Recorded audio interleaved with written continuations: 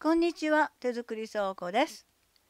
この動画はワニブックス様から発売されました古きもので作る洋服と小物、こちらの中に掲載されました作品の作り方動画となっております。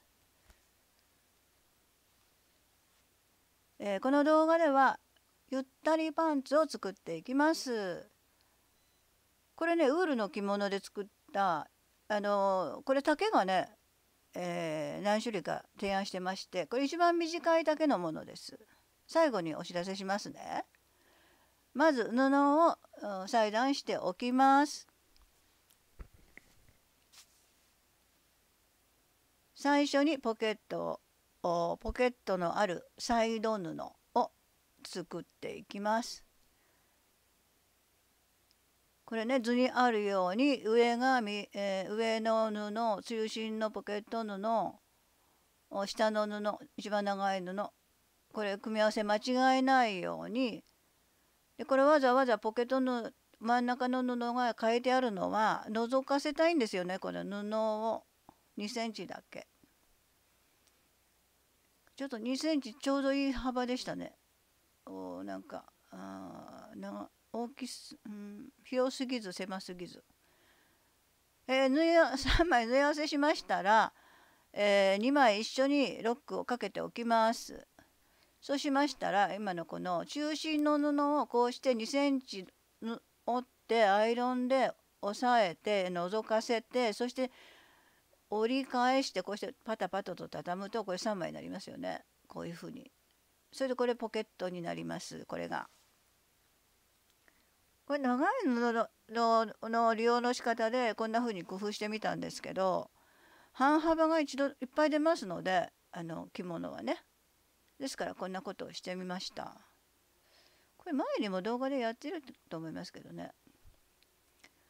で両サイド仮止めしまして、これで仮止めしておくといいと思います。そして、ロックミシンを耳じゃない方はロックミシンかけるなりしておいてください。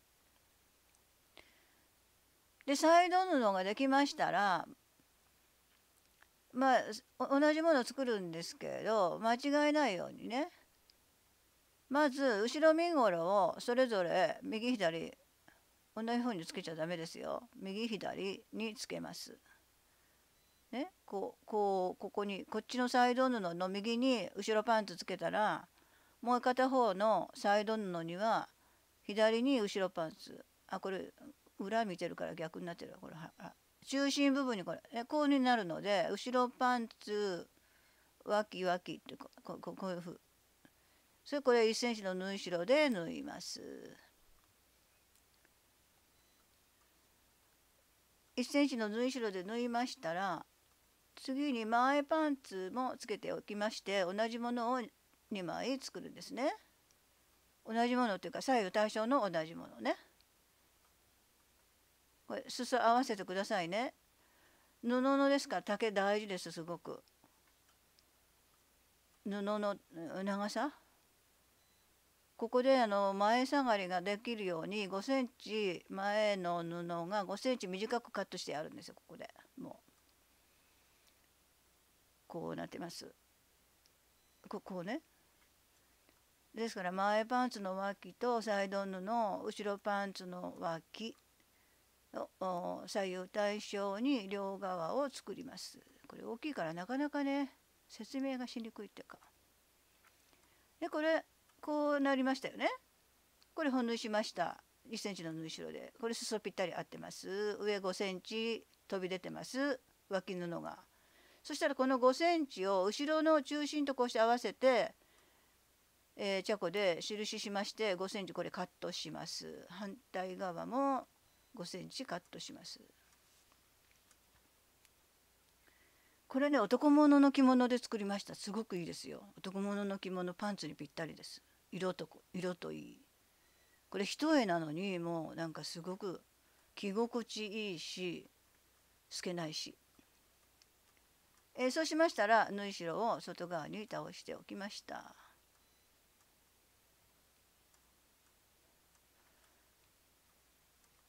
ね、縫い代を外側に倒しておきました。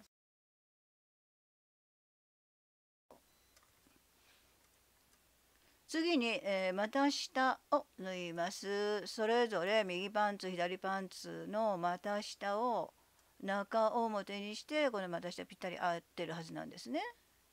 これ型紙なしでカットしてますけど、これを1センチの縫い代で縫って、そして端はロックミシンかジグザグミシンをかけておきます。だからこれ左右対称のものができてるはずですね。でこうできました。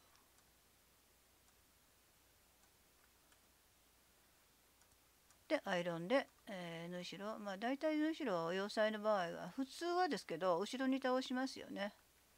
これは別にこだわらなくていいと思います。こだわる方はこだわって結構私はやりますね。そうしましたら片方のパンツをこうして表に返してこう中に差し込むと股ぐりが合わせやすいんですよね。こうして合わせてそしてぐるっと縫いますけど、その時に後ろ中心これ縫い合わせしますね。で後ろ中心にゴム入れ口を縫い残して縫います。これ後ろ中心ほらここゴム入れ口この絵の通りここに書いてますけど、1センチの縫い代だけで上から5ミリ縫って3センチ縫い残してそれでもそのまま1センチ縫っていくっていう感じですかね。でこの後ろ中心のこのゴム入れ口だけはロックミシンを一緒にかけないでそれぞれにかけておくとこうして割れると思います。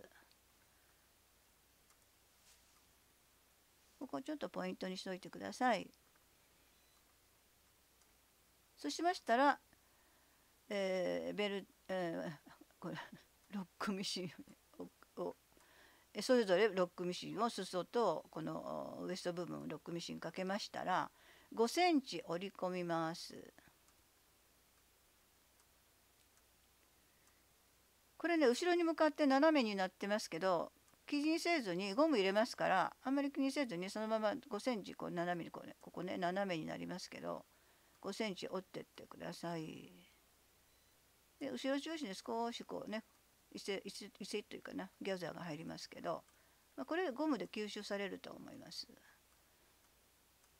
で5センチ折りましたら、ゴム入れ部分を縫るんですけど上から1センチ5ミリのところとそこから3センチのところを2本縫います。こうしてこうね。でこれ2本縫いましたら裾は2センチ。今回お洋服はね裾ほとんど全部2センチ折って1センチ8ミリですから同じ縫い方してるのでもう全部作っていただいてもそんなに迷わずに作っていただけるかなというような寸法取りしましたね。裾のとウエストが縫えましたらここにゴムを入れます。2センチ5ミリの幅のゴムを用意しました。これちょうどいい感じにできたと思います。このウエストのところあんまり細いとねなんかどう言ったらいいかなこうウエストに収まりにくい。でゴムねこうして最後少しこう縫いを縫っておいて中に入れちゃうっていうかな。少しだから多めに切っておいてウエストよりね。これでパンツができました。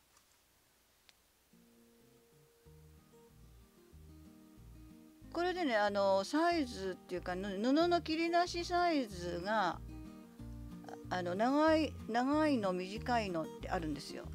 でそれはなぜこれしたかっていうとこれね52、57、60と書いてありますでしょ。これ写真撮っていただいてこのサイド布のサイズが全部違ってくるんですよ下の方で。で一応参考のために書きました。